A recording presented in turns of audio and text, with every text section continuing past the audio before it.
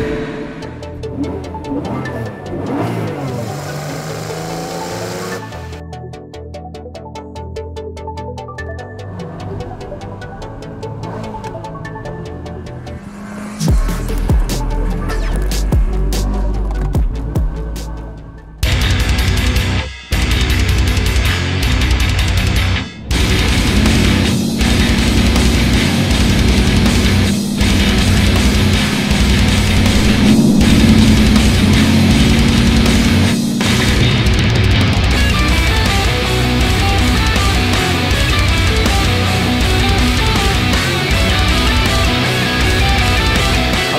Welcome to a brand new episode of Instacar HK. Today we're reviewing this 1968 Pontiac Firebird, part of the pony car genre, which are muscle cars made to be sporty, compact and good looking.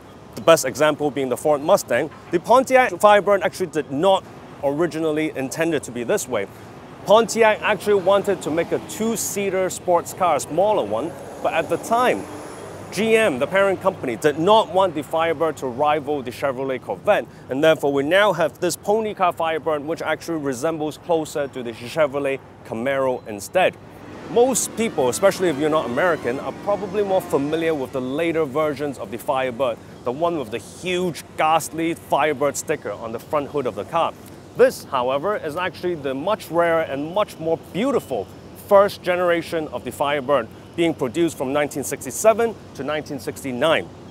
Now, the base cars originally came with an inline-6 engine with 3.8 liters, but there are also a few V8 engines that you can pick from, anything between 5.3 liter to 6.6 liter, with horsepower ranging from 250 horsepower to about 330 horsepower. Later models even had the Ram Air engine, which is even more powerful, pumping about 350 horsepower. Now, this particular car was originally manufactured in GM's Ohio plant before it was sold to Connecticut, where it lived most of its life before it slowly withered away. In early 2000s, someone picked it up and did a thorough 2-year-plus frame-off restoration to put this car back to perfect condition.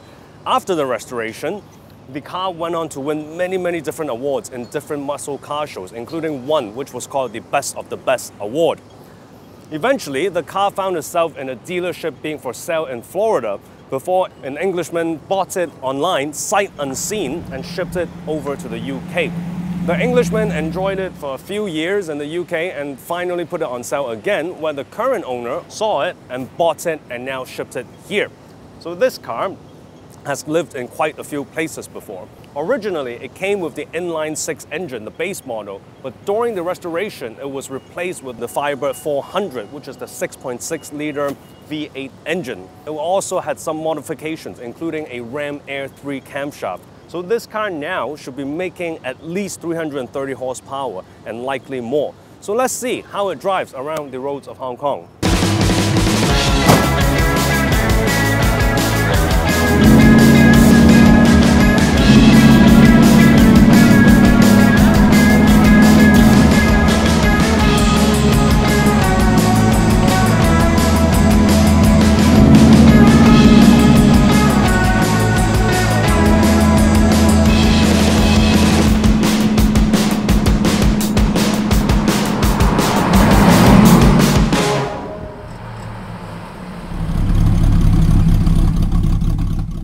So it's now time to go for a drive around Shekou. Perhaps not the best choice of roads, but let's see how it handles. Now, to start, it's very simple. It's a carbureted engine, so you put your foot down at the pedal, turn,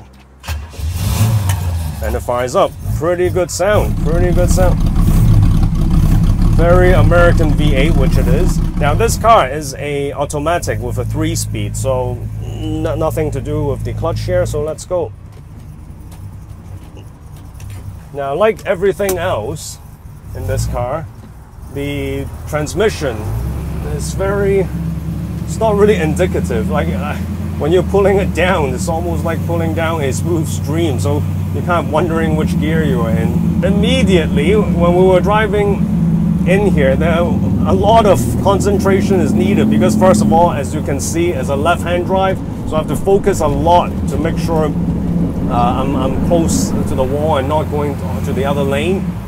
Huge blind spot on the right, not because of the car's design, but because we're not used to looking to the right for cutting lanes on the highway. And also doesn't help that, like many classic cars, they don't have the wing mirror on the other side.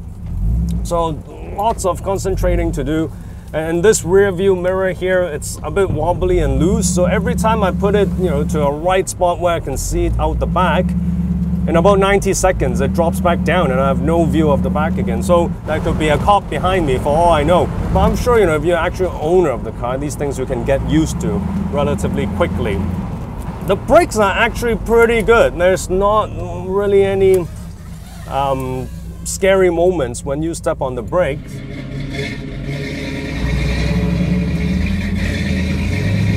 Listen to that. I'm gonna step on it, but woo! Now that is American muscle. It's fast too, as mentioned. This guy will be pumping up your 300 something horsepower.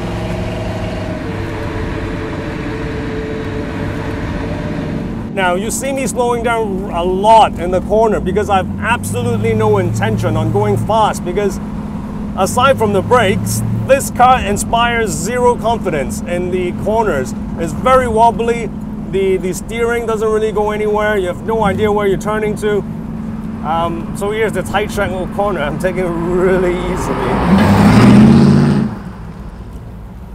The weight shifts more than the Jaguar 420G we tested a while ago. But again, it's one of those things, once you get used to, it's fine. You're not exactly going to be breaking any speed records, but you're not supposed to. With a car like this in check, this is a purebred American muscle car. So on highways, it's where it belongs, not here. But it's nevertheless interesting to try how it goes around here. Listen to that engine. Oh yeah, now we're talking.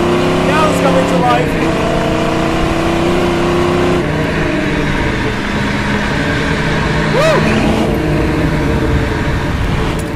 Brake. Now just by how it goes on the straight, you can tell the previous seller wasn't lying when they said the car went through a rather recent thorough restoration, because the car is running quite well. And there are no unnecessary pops and bangs, there are no delays, throttle response is good, power is good.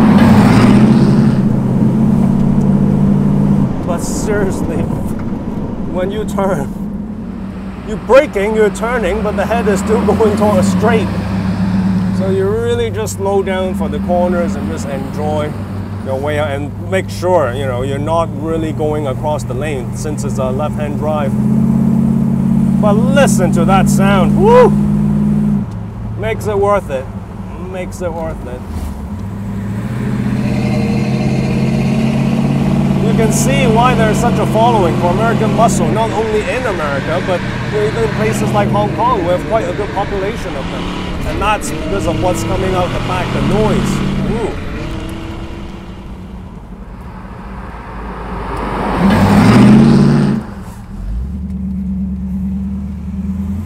Now there are some people walking on the left. I have to make sure I don't kill them because I'm still getting used to the left-hand drive. So in summary, interesting car, very American, everything you expect from an American muscle car, but I'm quite grateful I get to test this because it's kind of sits right between the two other American muscle I've tried before. The left-hand drive Corvette, you remember, that's a smaller genre of this car, and also the Mercury Cougar. The Cougar is also a pony car, but it's even much bigger than this one. This one is exactly in the middle, the sort of Ford Mustang type of American muscle, and it's quite an experience. Again, would I want to drive it to Shekou every day if I own it? Absolutely not. But otherwise, driving around Hong Kong, just enjoying the sort of atmosphere, enjoying the engine note, makes this car really quite attractive. So I hope you enjoyed this video. If you did, please give us a like, please subscribe. Please remember to click the bell button next to the subscribe button so you know when our video will be coming. Thank you and have a good day.